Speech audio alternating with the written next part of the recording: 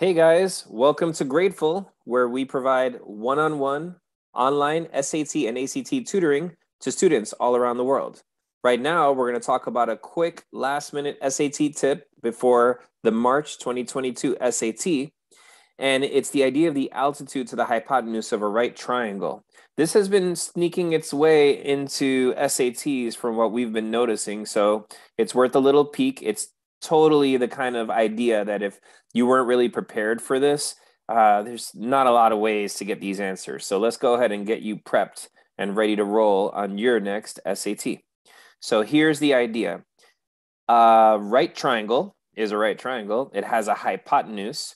And the line that I'm highlighting here is the altitude to the hypotenuse. You don't really need to know this so specifically, really, but for those who are curious, an altitude hits one of the sides of a shape at a right angle, and therefore it tells you how tall the shape is. So if we rotated these two triangles around and made them look a little bit more like this triangle, we'll see that this altitude is telling us the height of the triangle. So we literally have the altitude to the hypotenuse because that line is hitting the hypotenuse. It's the altitude to the hypotenuse of a right triangle.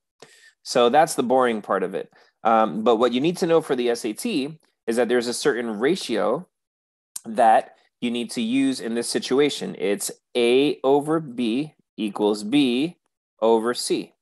So I like to think of a caterpillar in this situation, but it's just a certain ratio. So for instance, if we had a right triangle with an altitude, and so I've got my right angle symbols, and if we already knew that this length right here was 5, and this length right here was 3, and we were trying to find the length of the altitude, using that same ratio, it would be 5 over x equals x over 3. And let me go ahead and write that in a darker marker here. 5 over x equals x over 3. And you can cross multiply that, and you'd get x squared equals 15, square root of both sides, and x would be equal to the square root of 15, and that would be the answer there. So that's how that ratio gets set up. Now, this one here is a little bit more complicated, but still doable. As opposed to a caterpillar, this one you could think of maybe a Nike swoosh. And the order of the ratio goes like this. B over C equals C over A plus B. So you see the little sort of Nike swoosh in there.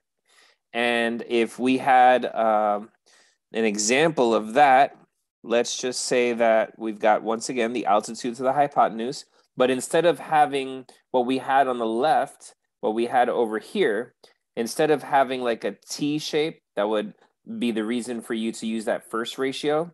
In this situation, we kind of have like a little bit of an L going on because we're going to know this value. Let's say that one is 7.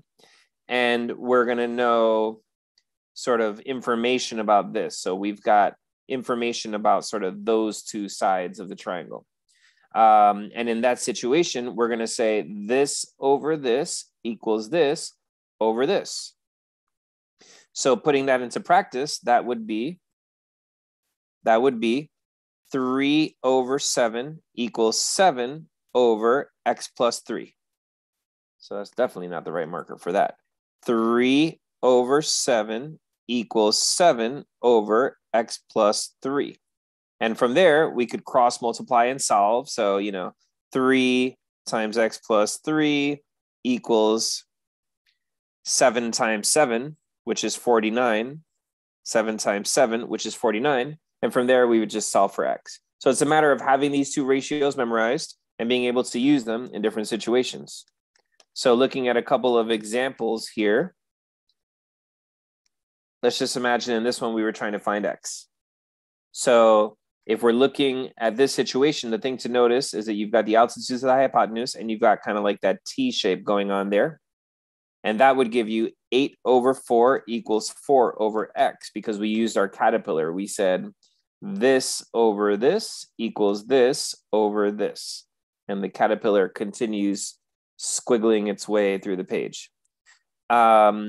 And then to solve, you'd cross multiply. 8 times x equals 4 times 4, 16. Divide by 8 on both sides, and you get 2, and we're done. So now let's check out one example of the more difficult altitude to the hypotenuse ratio, and that might be this one right here. Number 5 on this worksheet that we have here. And so here we got to use our Nike swoosh. We've got to say this over this equals this over this. Now, how do we know where to start?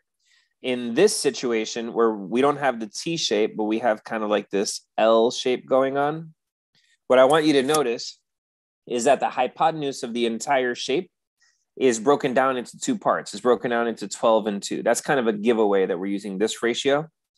And once you have that, and then you've got one of the legs of the right triangle that's kind of connected to that hypotenuse, that's our excuse to use the Nike swoosh. So 2 over x equals x over 14.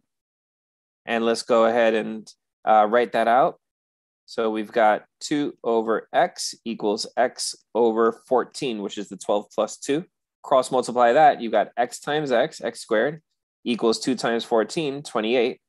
Square root of both sides, and you get x equals the square root of 28, which in radical form would be 2 root 7. If you don't know how to do that, that's subject for another video, but definitely something you want to be able to do, simplify something in radical form.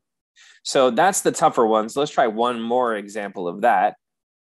And this is kind of an example of everything at once. So let's go ahead and give it a try. Let's start with that tougher ratio. So once again, we've got the hypotenuse of the entire triangle broken into 2 pieces, and then we've got the other side of the L. So that tells us it's our more difficult ratio that we can use to find x. So if we're doing that, we're going to say 6 over x equals x over 6 plus 24. So writing that ratio on my page, that would be 6 over x equals x over 6 plus 24, which is 30. Cross multiply that, and you're going to get x times x squared, equals 6 times 30, 180. And x is the square root of 180, which if we're simplifying that in radical form, 180 is like 18 times 10, right? So let's just go ahead and say we've got 18, which is 9 times 2, and 10, which is 2 times 5. So I just broke down 180 into its basic factors, and I'm going to run that on the calculator. 3 times 3 times 2 times 2 times 5. So just making sure that I did that right. And a square root is basically saying what number multiplied by itself twice gives you the number we're looking for. So so here we have a pair of 2. So I'm going to take them out and put 1 on the outside. Here I have another pair of 2. I'm going to take them out and put 1 on the outside. And square root of 180 would simplify to 6 root 5. So just to replay that real quick, I took 180 down to its most basic factors, 3 times 3 times 2 times 2 times 5. And because the square root is saying what number multiplies by itself twice, we're looking for groups of 2. So I found one group of 2 there. And when it comes out of the square root, it comes out as a single number. Another square root, another pair here. And when it comes out as a single number. But the 5 stays underneath. So once again, root 180 is the same as 6 times the square root of 5, 6 radical 5. So we just found what x is. It's 6 root 5, 6 rad 5. And now to find y, we're going to use the easier ratio. We're going to bring back the caterpillar. So this over this equals this over this. And going ahead and writing out that ratio, that would be 6 over y equals y over 24. Cross multiplying that, we'd have y times y squared equals 6 times 24. And so we take the square root of both sides now, and I'm not even going to multiply it out. I'm just going to leave it as 6 times 24. Why? Because when we simplify in radical form, I'm going to want those basic factors anyway, right? So this is going to be 2 times 3 for the 6. And then 24 is 8 times 3. So 2 times 2 times 2 times 3. 8 is really 2 times 2 times 2, right? And now we're looking for those groups of 2 again. So one group of 2, cross it out and put a 2 on the outside. Another group of 2, these 2 right here, we're going to cross those out, one of them and another, and put another 2 on the outside. And 2 3s. I'm going to cross out these 2 3s and put a single 3 on the outside.